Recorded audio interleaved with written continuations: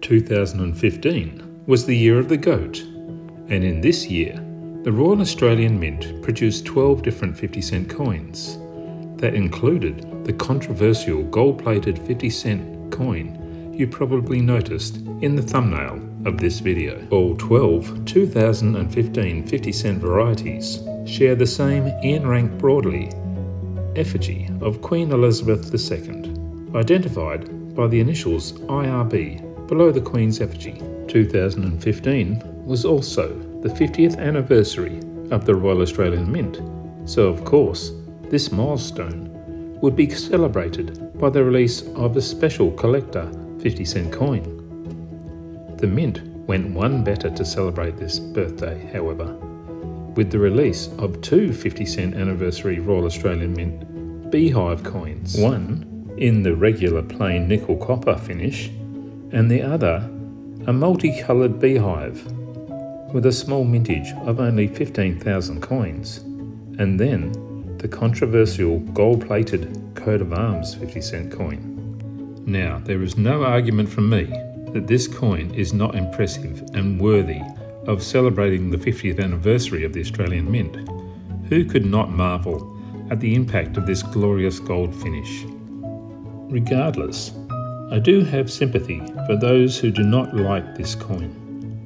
But before I give my reasons, I want to make it clear that I in no way think that the Royal Australian Mint is trying to pass off a gold-plated coin as a solid gold coin. Nevertheless, by producing a legitimate gold-plated coin, it does perhaps, in some small way, give license for other less reputable manufacturers of coins to produce products that could be passed off as solid gold coins, when they are anything but. Some may scoff at this notion, but I must say my preference would be for the Mint to stay away from 100% gold-plated coins and stick to the beautiful and unambiguous gold embossed coins, like this beautiful 2024 gold embossed dragon from the Perth Mint. The next 6 2015 50-cent coins are all dedicated to various significant military campaigns Australia was involved in during World War II. The Crete campaign coming to a protracted end after the Germans used paratroopers that took such massive casualties that the Germans did not employ mass paratroopers again in World War II.